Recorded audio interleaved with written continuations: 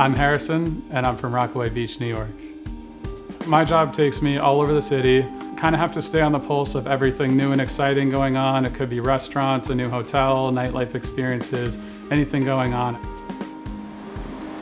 The day of the ventricular tachycardia, I woke up feeling well. My plan was just to go surfing on my lunch break, 30, 45 minutes, and that's what I did. I wasn't out in the water for too long before I realized there was a problem. There was a large riptide, but I did what's called a duck dive under a wave, and I came up, my pulse was just racing in the side of my neck, and I knew that was an issue. And so I looked around, 20 yards to the left, 20 yards to the right. There was one or two people, but my initial thoughts were these people won't be able to help me. So I got to shore as quickly as I could, and when I got on the beach, I couldn't feel my pulse in my neck anymore, which I thought was a good sign, but I didn't feel well. So I packed my stuff up, I drove myself home. As I started to feel progressively worse, I remembered that I had a pulse oximeter reader. I remember vividly putting the pulse oximeter reader on my finger, and all I would get was line. At this point, I was pretty freaked out. I then checked my pulse at my wrist, and I checked for my pulse on my neck, and I couldn't feel a pulse. So at that point, I made the determination to call 911. I'm not sure exactly what my statement was on that call, except for there's something going on with my heart, and I'll be on my front porch in case I lose consciousness. When the EMTs arrived, they put me in the ambulance and they hooked up the leads, and almost instantly it was just bang. How long have you been like this? And I could see from the box that the leads were plugged into, it said 225 beats per minute. Their reaction was, you're in ventricular tachycardia, it's a deadly arrhythmia, it's a critical condition.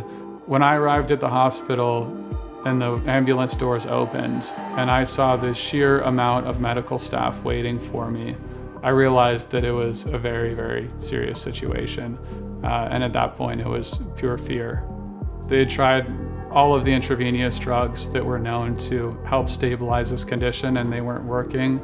And it wasn't but 15 seconds or so that the world was closing in. I actually saw the brightest light that I've ever seen in my life.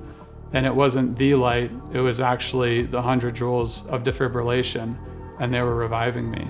The first thing I remember is opening my eyes and looking at the room around me, and I think we all had the same expression on our face, which was shock and also happiness.